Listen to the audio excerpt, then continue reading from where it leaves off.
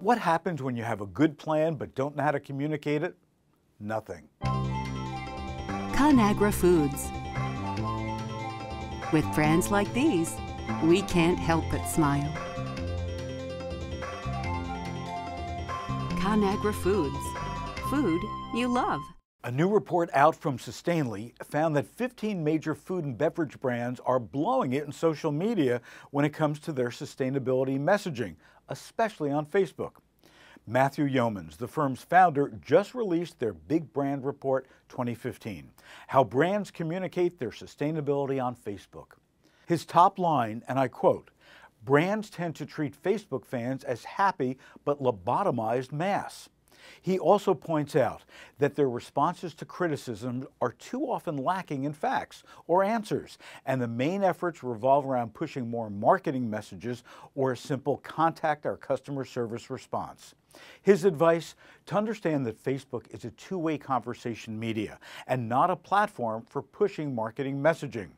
In the report, Sustainly analyzed 175 brands across 15 companies.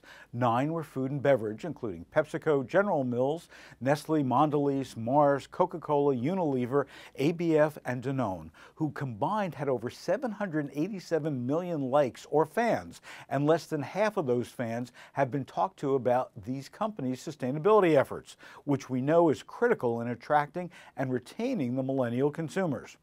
The report notes that on Facebook, people are asking serious sustainability questions about nearly every brand, which is a missed opportunity for these companies to get out their policies. According to Yeomans, the most popular topic is health and wellness, no surprise, followed by sustainable sourcing. There are some exceptions who are taking advantage of the opportunity. Mars, Nestle, and Unilever are openly talking about their sourcing of teas, coffees, and chocolates. Who in Yeomans' view is doing the worst?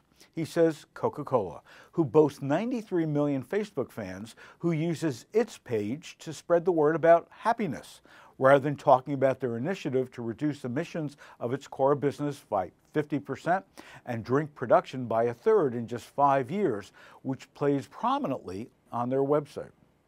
Be sure to subscribe so you'll never miss an episode, and visit supermarketguru.com for more information and more videos just like this.